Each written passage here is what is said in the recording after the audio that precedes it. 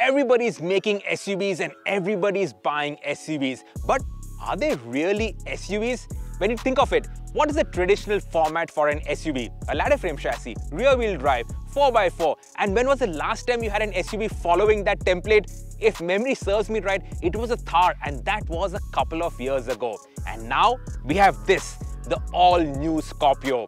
It retains the ladder frame chassis, it retains rear wheel drive, it has the option of 4x4 with proper low ratio. It has the engine in the traditional north-south orientation. Mahindra, they are calling this the big daddy of SUVs, and they're focusing on authenticity and on credibility. But crucially, what we are here to find out is, have Mahindra banished the sins of the past? Because if you remember, the reason why manufacturers moved away from body-on-frame construction was that it wasn't great in terms of dynamics, wasn't great in terms of NVH. Have those problems been addressed, and can this really appeal to modern SUV buyers? That's what we're going to find out in this review. But before we go ahead, don't forget to hit that like button, share this video with like-minded enthusiasts, subscribe to the Evo India channel, and stick around because towards the end, we are going to be going proper off-roading with the 4x4 variant of the Scorpio.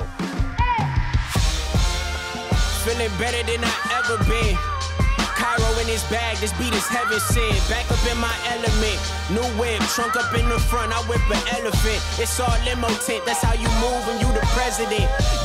On the styling front, I like the fact that Mahindra have retained the traditional Scorpio styling elements. So this looks like a Scorpio, but this also looks like a thoroughly modern Scorpio. So it retains that bluff nose, but it is even more imposing than the Scorpio in the past. Obviously, the new Mahindra Twin Peaks logo, which is flanked by this chrome vertical slats, the inverted trapezoidal air dam, the double barrel headlamps. These are LED lamps, LED DRLs down there, LED turn signal indicators. It is an imposing machine. But what you will notice is that the scoop on the bonnet, that is not there. And Pratap Bose said that this has to be credible, this has to be authentic. And if that air scoop does not serve any purpose, there's no point having it there. And that's why they have removed it. Now, over in profile, you get either 17s or 18-inch. These are 18-inch alloys out here. And I am 5'9" tall. And the Scorpio is taller than me. This is massive. This is no shrinking violet. The wheelbase, 2,540 mm. It's got proper 3-row seating with captain seats at the back or a regular bench seat. And over at the rear, well, the tail lamp graphic, this will look kind of familiar. It looks very Scandinavian, and honestly, it also looks very cool. If you remember, the Scorpio, right from the beginning, always had a tall vertical tail lamp, so that's another element that has been retained. But it's not a cliff face rear end. It's got a nice curvature, which is nice. And like with Scorpios in the past, the tailgate, it opens towards the side. It's not a top hinged tailgate. Overall, I think the styling works really well. But what do you think? Let us know in the comments. So what's the benefit of having a tall, wide, long SUV? This is it.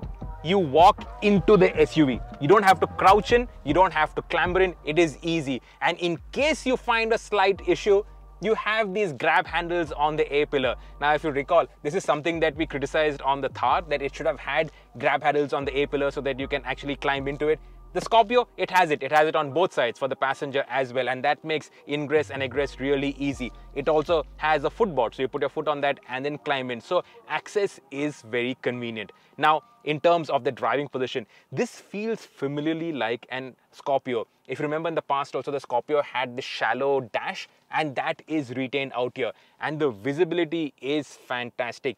Even though I like my seat to be nice and low, still the view out front, superb. And you have this sort of power bulge on the bonnet. It gives you that impression of really strong muscle and strong power out there.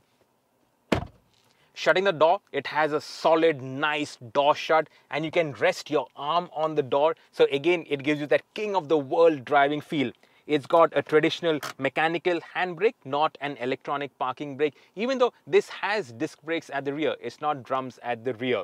The display, now the dials are traditional analog dials with Traco and the Speedo, and in the middle of that you have a TFT screen which can also show you your navigation map. So this is actually a very convenient layout, and I think it also looks very nice. We have a touchscreen infotainment with wireless CarPlay, wireless Android Auto, you have inbuilt navigation, you have a whole slew of connected apps, a lot of inbuilt apps also out here. You can start this remotely, start cooling this remotely, all of that jazz you can do with it.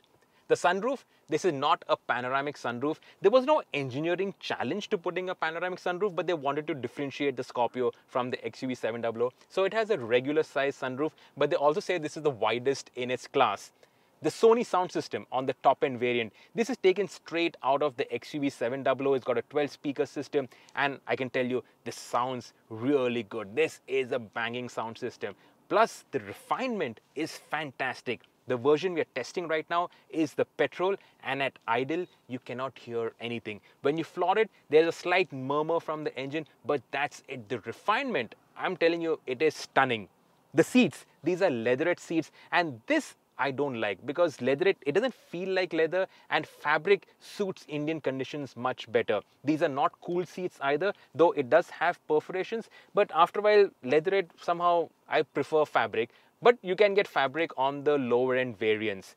You also get this chocolate colored insert on the dash. So in terms of the overall styling, I think it does look very good. You get a wireless charger. So along with the wireless CarPlay, you don't need to use cables at all. It has USB-A ports out here and a USB-C port at the back. You get cup holders here, and on the variants with the 4x4, you have the terrain mode button out here. That we'll talk about when we jump into the 4x4 variant. So that's the front seat. The steering wheel, this has been taken out of the XUV700. It's got a slight flat bottom going on out here. Cruise control and the volume buttons are on the steering wheel, but you don't have paddle shifters. This is the same 6-speed automatic gearbox, but no paddle shifters. So if you want to shift, you put it into manual mode and then shift manually. And yep, so this is the interiors of the new Scorpio. Similar to the front, you climb into the rear seat, so access is very easy. In terms of space, the driver's seat is adjusted to my driving position, and I still have 2.5–3 inches of free knee room. You sit nice and high, so you have a good view out front. It's got this theater seating kind of thing going on. You can recline the seat, so you can adjust it, make it a little more comfortable. It has got a center armrest. You can also get captain seats over here, and I think that is a really good move. It gives you that sort of king of the world position even while sitting at the back. You get a good amount of headroom. This is adequate. The width is also good, so you can sit 3 abreast. The transmission tunnel is not very big, so it doesn't intrude too much into the space out here.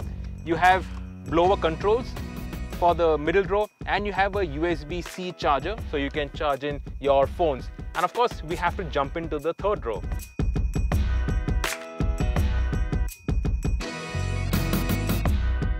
And now getting into the third row. So you have this one-touch lever that folds and tumbles the middle row out of the way.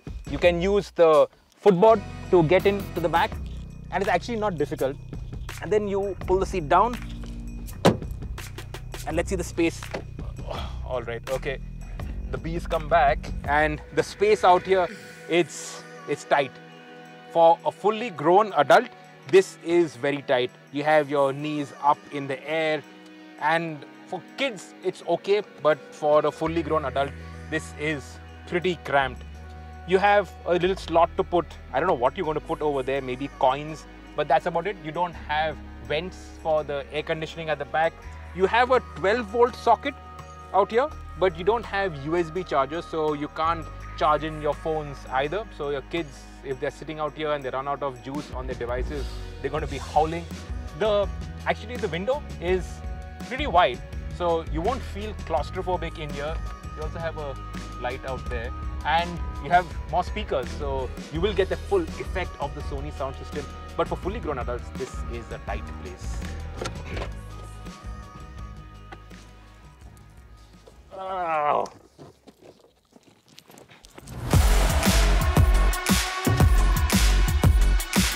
The Scorpio and I, we go back 20 years. Back then, I was just a cub reporter. The launch, I think it happened in Nasik, and I was in Nasik to cover a rally. And then Adil told me to bring down our very first test car, the Scorpio, bring it down from Nasik to Pune, and I drove it down. So I have a lot of experience of that very first Scorpio and all the subsequent generations. Of course, those initial Scorpios, they had a lot of issues, but Mahindra, they persisted. They really chipped away at the Scorpio and they made it into something that was really admirable. The second generation Scorpio, that was my long-term test car when I got married, and I spent a month on holiday in Rajasthan with my wife with the Scorpio, and we loved it, absolutely loved it. The Scorpio, it did not do many things well, but the things that it did well, it did really, really well. Let's start with the driving position. This sort of commanding driving position, this you get in Range Rovers. You don't get this in affordable SUVs. This is a king of the world driving position. So commanding. The visibility out is brilliant. And Velusamy, the president of engineering at Mahindra, he says that this visibility is 6% better than the D segment SUV benchmark. And honestly, I can't think of anything at this affordable price point that gives you this kind of a driving position. And it's allied to all these small little touches. For instance, my right elbow, I can rest it on the door pad while I'm driving. My left elbow on this center console, the armrest. And you have this really comfortable driving position. This driving position you can drive for 20 hours and it won't tire you out. And of course, driving for 20 hours, you need proper ride, proper handling. And I'm amazed by how they've sorted this out. But before we get to that, let's talk about the refinement. This is the petrol engine. Now, a petrol Scorpio is not a new thing. It's a very, very rare thing. But Mahindra, back in the day, they had a petrol engine. I think it was a Renault petrol engine in the Scorpio. This new petrol engine is the same as the XUV 700. Also the same as the Thar, but it's running the same tune as the XUV 700. 200 bhp. And the first thing that strikes you is the silence. The Scorpio, it was never known to be a silent SUV. Here, it is pin drop silence. You can't hear anything. I'm doing 50 kilometers per hour on this broken patch of road at around 2000 RPM. There's a faint murmur from the engine to know that it is running. But the silence in here, the calm, that sense of calm, unbelievable. This is not something that you normally associate with a Scorpio. And it's the same with the diesel. We'll drive the diesel later on, but the diesel also is silent. You can feel a little bit of vibration through the pedals and through the floorboard, through the underbody. I guess that's because of the body on frame construction.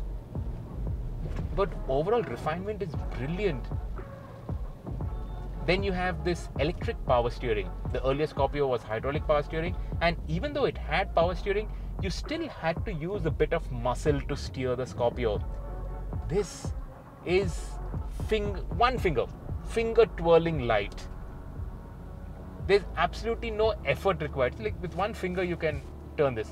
Now, this is not the way to drive a car, but I'm just demonstrating just how easy it is to pilot the Scorpio.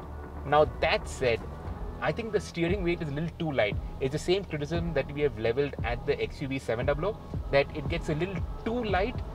The Scorpio also, the steering is too light. The diesel, it gets the drive mode, so it has that zip zap zoom modes, and over there the steering weight does increase. The petrol, however, does not have those drive modes, so the steering, it remains very, very light.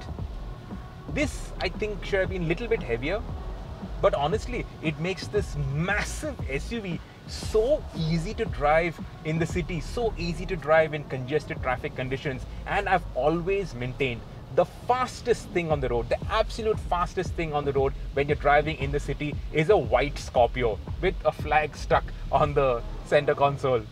Everybody gives way. The roads, the traffic, it just parts way for a white Scorpio. This will be the same with this. A new Scorpio in white, people will give way. And to top it up, it's just easy to drive. Now, things that the Scorpio did not do well back in the day, the ride comfort. It dealt with bad roads well because it was rugged, but you felt it. You felt every bit of it. But here, I'm driving over these broken patches and the way it is soaking things up. I know I've used the word amazing far too many times, but honestly, it's amazing. For a body on frame construction, this is amazing. Even by monocoque standards, you would call this good. So were this to be compared against monocoque SUVs, you would still term this ride quality as good. Of course, it's with a caveat that over some of the bumps, you can feel it moving around, that sort of lateral movement, which is typical of body on frame constructions, of ladder frame chassis. So you do feel at times that this is a ladder frame, but I'm telling you 99% of the time, this ride comfort is phenomenal. Did I say it's astonishing? Well, it is astonishing.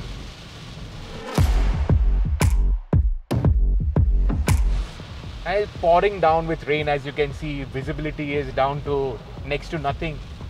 But because of this driving position, there's just so much of confidence. You have such a better view of the road up ahead. The Scorpio, it always had this unshakable aura around it, that nothing can stop it. With the new Scorpio, it's just taken up 2, 3, 4 notches. The improvements, you can't call this one generation up. This is like 2 generations up on the old Scorpio, while retaining that essence, that characteristics of the Scorpio. Before we dive into the dynamics, let's have a short classroom session. So at the launch of the Scorpio, Velusamy, who is Mahindra's Senior Vice President and also the boss of all the engineering, the global product development head, he talked about the tech and the engineering that has gone into the new frame and the new body. It is hell of a lot. So I'm actually going to read out from the notes that I've made. Now, he stresses that the center of gravity is not all that important. It is important, but it's not the be all and end all. What is even more important is the roll arm height. So what is the roll arm height? Say you draw an imaginary line from the front suspension roll center to the rear suspension roll center. That is your roll arm height, and that on the new Scorpio is at 463 mm, which compares very well with the D segment SUV benchmark, which is at 505 mm. And I'm guessing the D segment SUV benchmark is the Endeavour, because in our opinion and in all our tests, the Endeavour actually handles better than the Fortuner. Just for reference, the center of gravity of the new Scorpio is at 706 mm. Now, they've reduced the weight of the body to 293 kilos, that is 13% down. The weight of the chassis, that is down by 10% to 213 kilos. And that has aided the static stability factor, which is now 1.119, which actually compares very favorably. In fact, it is better than the D segment SUV benchmark, which is at 1.105. Now, the body in white, torsional rigidity has gone up by 8.7%. The body in white bending stiffness has become better by 52.1%. The frame torsional rigidity, it has bettered the existing benchmark by 6.5%. The frame bending stiffness has improved on the benchmark by 9.7%, and 41% high strength steel is used in the body in white and 81% in the frame, which is again claimed to be the best in class. Then there is the suspension, the front double wishbone suspension that has 225 mm of front suspension travel and 541 mm, that is the length of the front suspension knuckle, and also they claim to have reduced the unsprung masses by 35%. Over at the rear, the Pentalink suspension that has a Watts linkage, and that claims to retain the axle center line during cornering and thus reduce the lateral movement and also the flex. You get the frequency dependent dampers. You also get multi-tune valves with concentric land in the dampers, which is claimed to maintain the damping force even when the suspension piston velocity increases. That is a lot. How does it deliver on the road? Let's get back on the road to find out. The traditional Scorpio buyer base, they will love the improvements to the Scorpio, and that audience that always stayed away from the Scorpio because of all the compromises that body on frame chassis had, they will also love it because there aren't any compromises to talk of. For instance, a buyer who would normally look at a mid-size SUV, they will definitely look at the Scorpio, and there is nothing not to like. It's not cumbersome to drive. The ride is not bouncy and jiggly. Scorpio and corners, these were not two words that you would use in the same sentence, but now you can. You can go down windy roads and you enjoy the drive. I have to be clear, this does not handle like an XUV 700. This is higher, heavier, taller, all of that is there. But on its own, in its own right, this actually is a really nice car to drive. As you can see, it is pouring away. There is water on the road, it is slippery, but there's no fear. It's just such a joy to drive. In fact, in such conditions, the Scorpio really comes into its own, because with those mid-size SUVs, you would take it easy, you would see water, you don't know if there's a pothole underneath it. With the Scorpio, you don't care, just go through everything. It takes it all in its stride. And then around corners, it goes surprisingly well. There is good bite. This is running on 18-inch wheels. The manual strangely gets only 17-inch wheels, but this gets 18-inch wheels, the automatic. And it feels safe and secure. It just feels nice. Now, I've always had a soft corner for SUVs. I love that commanding driving position. The fact that you can just go anywhere, nothing really stops you. And the Scorpio, it just appeals to me. It appeals to me so hard. I love it. The obvious question to ask would be XUV 700 or the Scorpio. Now, both cater to two different segments for sure.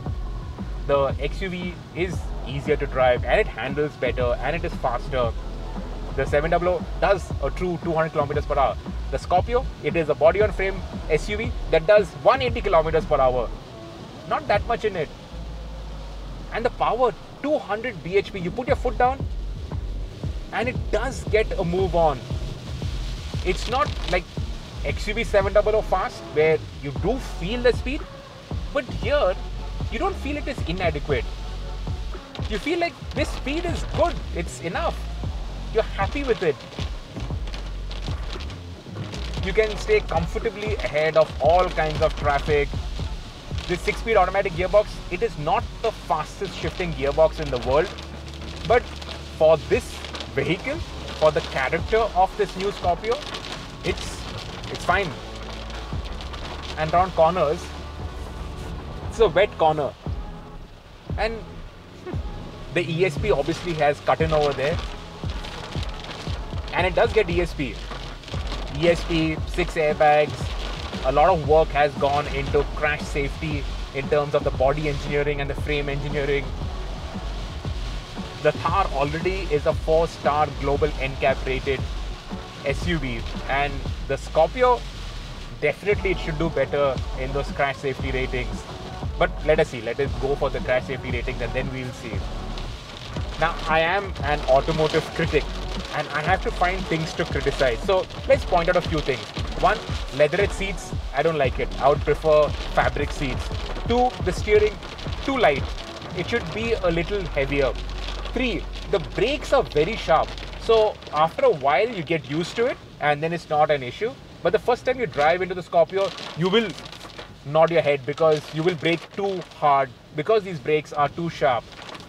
And 4th, well, I don't know what else to criticize. Normally when you sit so high up, there is a lot of body roll, but here the body roll is kept well in check. And it's just that sense of confidence that you get. Even enthusiastic drivers will enjoy driving the Scorpio. And I say this as a hardcore enthusiast. Last evening I was talking to the Mahindra guys and I told them that there is a serious danger that a lot of Thar buyers will actually cancel their Thar bookings and buy a Scorpio, because this has 4-wheel drive, so you can option it with 4-wheel drive. There is more practicality. A lot of XUV 700 buyers will probably cancel their bookings and buy a Scorpio because it does almost everything that the 700 does, but it's got proper 4x4. It's got this proper ladder frame chassis.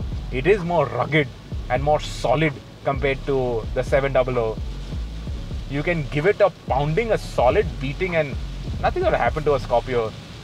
What will happen? Nothing. Impossible. I'm not one to get carried away. Okay, I am one to get carried away. What am I saying? But even when I put my sensible road tester hat on, what Mahindra have done with the Scorpio, I doff my hat. It's excellent what they've created. This is something I would buy, and that is not something that I would have said for any generation of the Scorpio in the past. As something to do long road trips in, to live with in the city, it's brilliant. Brilliant. At the launch, they compared it with all kinds of vehicles. The Fortuner, the Innova, the Safari, the Seltos. And their confidence is not misplaced, because it's there that this thing, it can take on all of those other SUVs. Proper SUVs and so-called SUVs.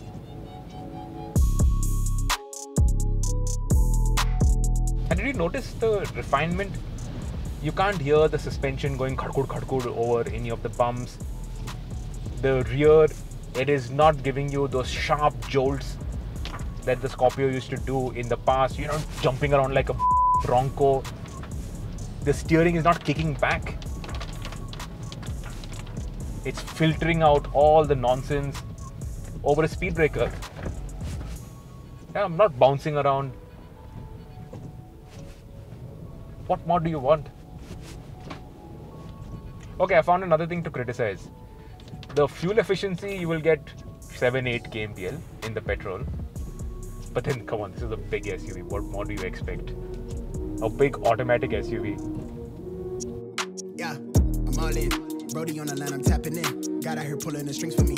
A girl on the line, she feeling me. Preoccupied by the motivation. Put in the time, pay the entry fee. Bro on the rise, yeah, he kinda nice. Inside of my mind, no one's real as me lately. And now what we were looking forward to the entire day, off-roading the Scorpio. I've actually swapped into the diesel. It's only the diesel right now that gets 4x4. The petrol does not get 4x4. So this is the diesel automatic, and it's got this terrain mode button out here. It's got 4 low, but all the sections here at the adventure park, they don't need 4 low with the Scorpio. So I've kept it in 4 high, and I'm in the mud and ruts mode. And they say that's all that's required for the Scorpio in this kind of terrain. And this has become very slippery and mucky with the rains. It's running on regular road tires, so these aren't mud tires. And honestly, the thing that's really surprising me is on the rutted sections, the suspension, it absorbs the bumps so well. It doesn't throw you around, doesn't shake you up, which is astonishing. Of course, this kind of tests, other 4x4s can also go through.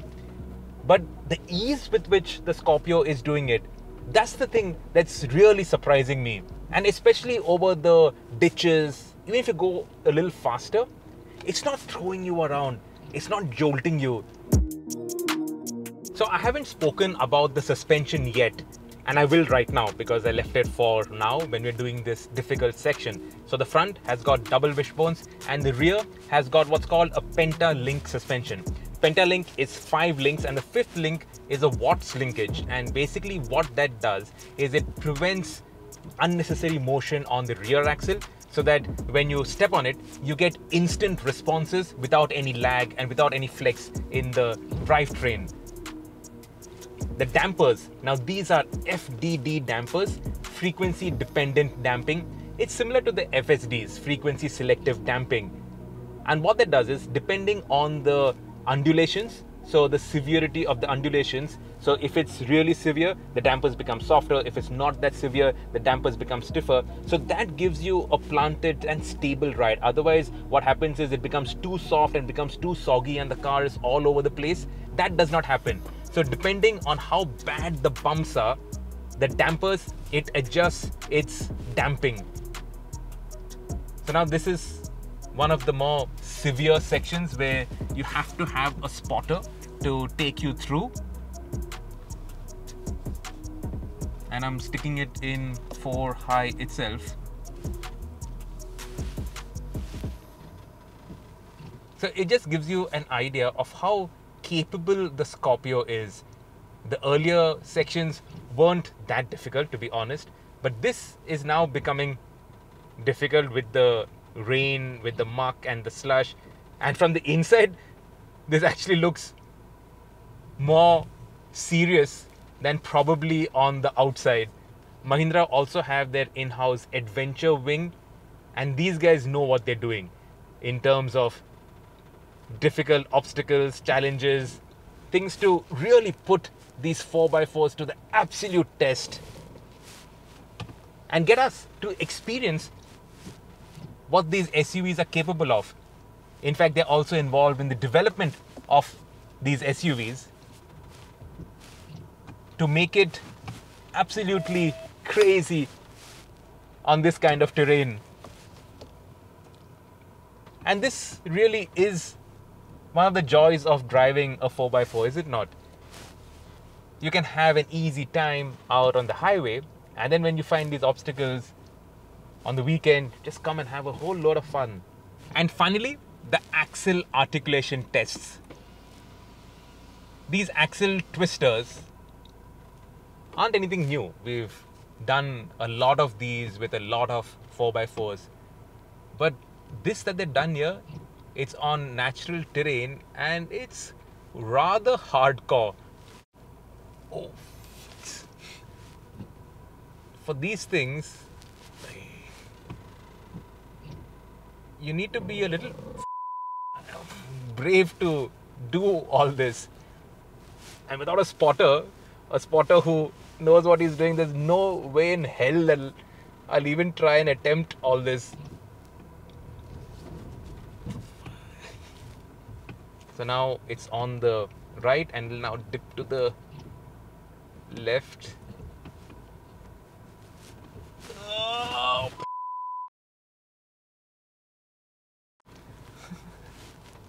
So what does this say about the abilities of the Scorpio? The torsional rigidity that they spoke about. They were not joking. Oh.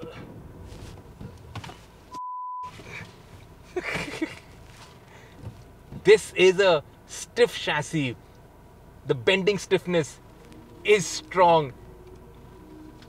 And all of this just shows the potential and capability of the new Scorpio. Whew, I love it. I love it. Man, doff my hat again to the engineers behind this to create something like this. And at this price, of course there are other SUVs that do all this, but at this price, to be able to do all this with the comfort on the road, the handling on the road, the refinement, and all the serious ability. All right. We always qualify our verdicts with the pricing, but for a change, we know the price of a brand new car. In the case of the Scorpio, the Z8L, the top end, it comes in at under 20 lakh rupees, 19.49. Okay, that is for the manual, it's not for the automatic, nor is it for the 4x4. But add another lakh for 4x4, another lakh for the automatic, and still the Scorpio comes across as excellent value for money. To summarize, great ride, not just for a body and frame, but even for a monocoque. Good handling, excellent visibility, a commanding driving position, lots of space inside, lots of features. It also looks good, and of course, it can do all of this. Very few SUVs, and at this price, nothing really can do all of this. Nothing really gives you this kind of package. Honestly, I'm in love with the Scorpio, and this is not just me saying this over, no, just the off-roading. This really has done everything. It does everything. It is the best of all worlds. The last time I had so much fun was when we drove the Thar, and with the Scorpio, I think another long waiting period is going to follow. I found another thing to criticize. The Apple CarPlay is still not working. When we drove the XUV 700 last year, the Apple CarPlay wasn't yet activated, and here on the Scorpio also, the Apple CarPlay is not working. So there. I am looking out for things to criticize. I am. And that's a bee inside the car. Oh my.